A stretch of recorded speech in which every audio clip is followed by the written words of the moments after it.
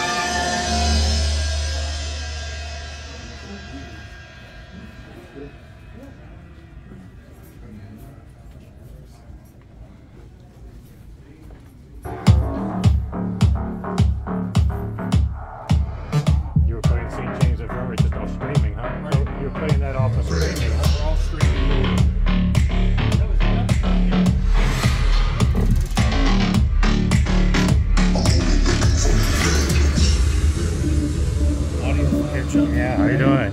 I watched the video this morning. Thank you.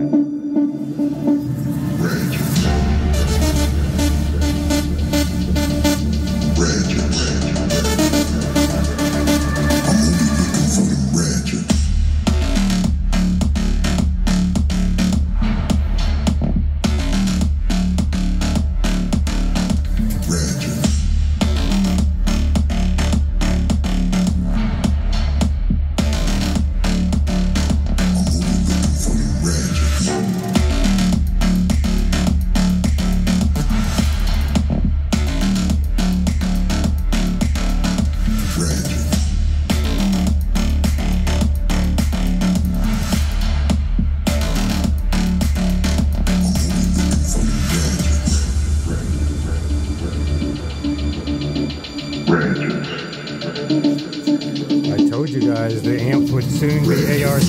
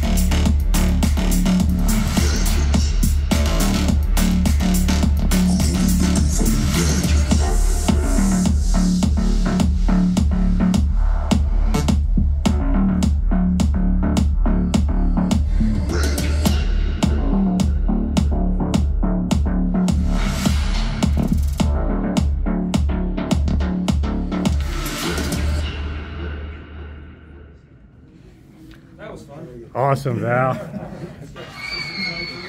I think they sound better, and this is like the best I've ever heard them. They work in every size. Yeah, but this is more realistic, you know. We're playing everything. A speaker should be able to play everything. Not just 7 songs. That was the best transition from St. James Infirmary to that. All right. Those amps are at 70 watts a channel right now. We're about 35 watts a channel. We got lots more to go if we wanted to. Yeah, the meters could go a little further. Yeah. We could blow out the windows, you know. We can. It's not exactly the purpose. I probably could have blow dried my hair, but the port's in the back. Gotta have some fun sometimes, right? I hear you. Well, we'll have some more fun tonight. So yeah, I'll be back for sure. See you later.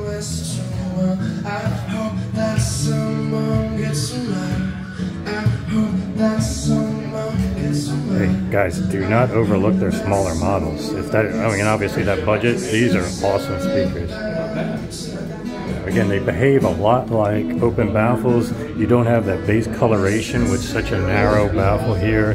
The way it vents the bass, such a hard cabinet, doesn't have cabinet resonances.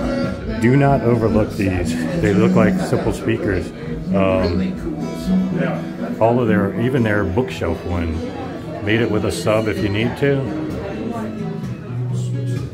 They've got stuff for various price points. Hello, that was awesome. Did you hear the transition from St. James Infirmary? I thought we were literally commenting on it. I thought it was really, really fun. Yeah, we had a good time. This is Jason, the audiophile junkie. He has a right. very, very well regarded and watched YouTube channel. You should check it out. It's really cool. So yeah, that was fun. We're going to continue on. Nice Okay. to meet you. Nice to meet you.